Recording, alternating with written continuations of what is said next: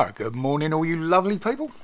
Welcome back to the Grumpy Old Git in the Corner on a rather sunny Wednesday morning. Plenty of white lines appearing out there that seem to be expanding as usual. So I don't think the sun will last too long, if you know what I mean. Now the last couple of days I've had to spend quite a few hours at the hospital. Nothing seriously wrong at the moment. As you know, I had problems with my legs and my feet swelling. They've been looking into that, and for some reason they also want to look into my heart and my lungs, and after investigations again yesterday, they also want to look at my kidneys. I have got to go back one day this week before Friday. Apparently there's some more pills waiting for me at the dispensary, which they can't send out. I've got to go and pick them up in person, which is a ball ache. But as you can see by the bruising, there's been fucking needles in everywhere. I had a CT scan, hence a big hole there for a cannula. To be honest, I've been feeling like a well-used fucking voodoo doll. I mean, that one, that they took, I think it was 5 attempts to get blood out of that arm, just for a test. There is a scar across there, and they were trying to get in through the scar, would you believe? But this is ongoing. I'm going to have more appointments. I got to go back again next month and October and what have you, but we'll talk all about that in the live stream tonight. I won't do it in the video today, bore people with that.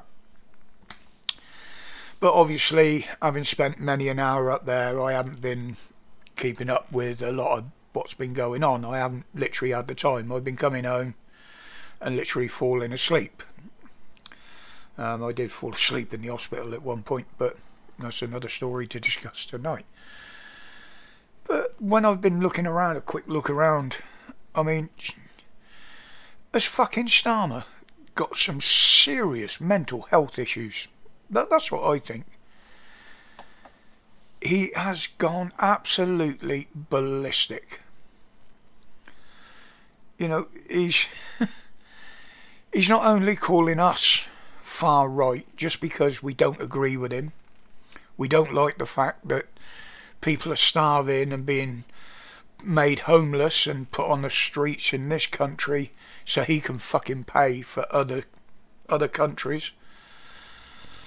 And apparently he's gone over to Ireland, Northern Ireland, and basically called the whole fucking lot over there as racists because they're fed up of having their culture destroyed, their homes destroyed, their way of life destroyed by channel paddlers. Fucking unbelievable. And now we've got that silly bitch Cooper.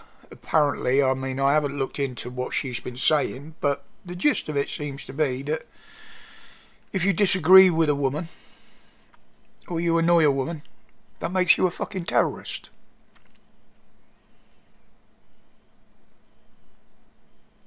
Fucking, what is going wrong in this fucking country? I mean, you got Reeves robbing blind our pensioners. They're taking away the heat support, the power support fucking payments in the winter. I mean, pensioners are struggling anyway. Yet these arrogant bastards claim thousands every year for their second homes. They claim for the heating. They even claim for their fucking pets, for crying out loud.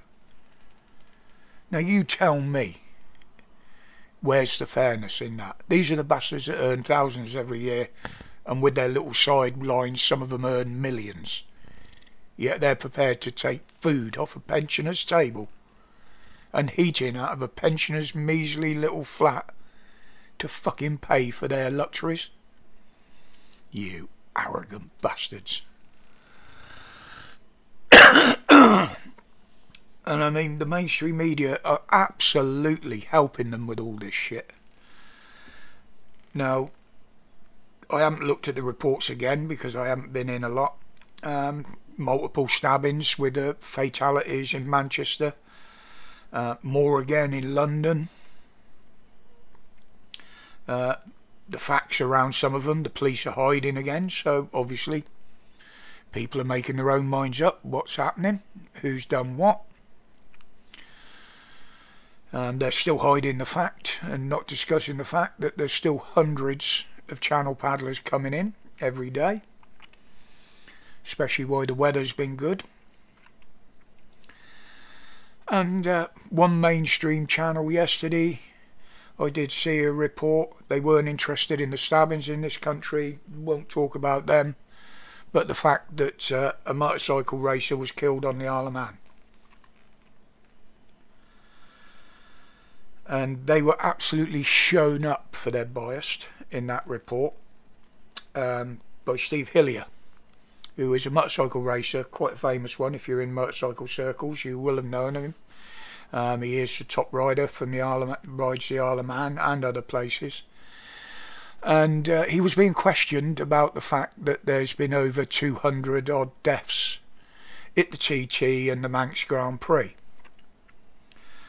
And he very rightly pointed out to the guy that was interviewing that yes, but that has been since 1911, since the first ever TT. 1911.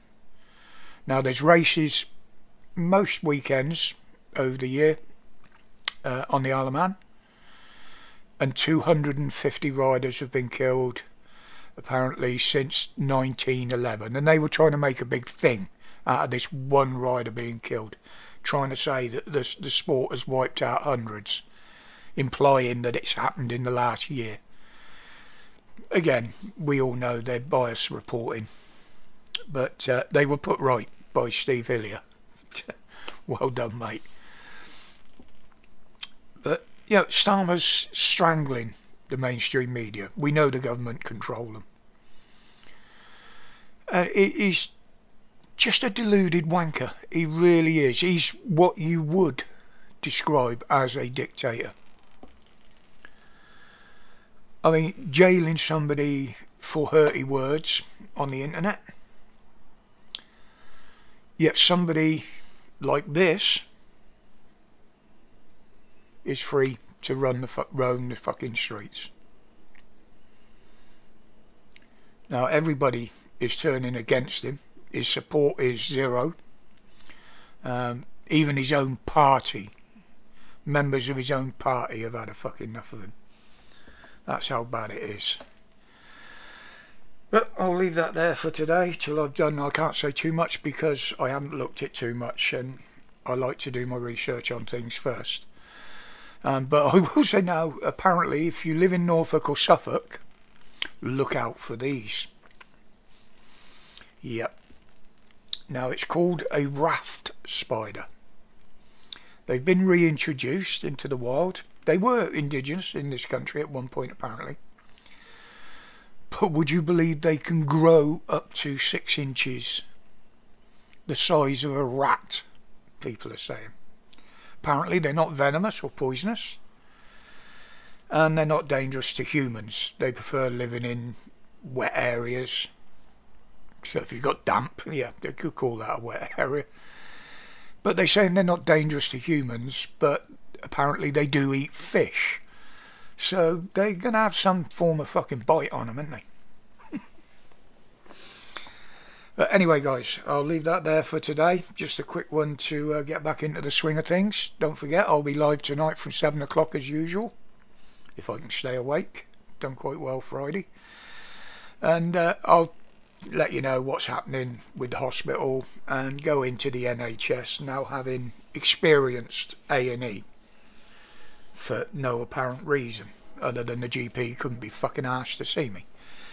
But until later guys, as always, stay safe, stay strong, stay absolutely free. Respects guys.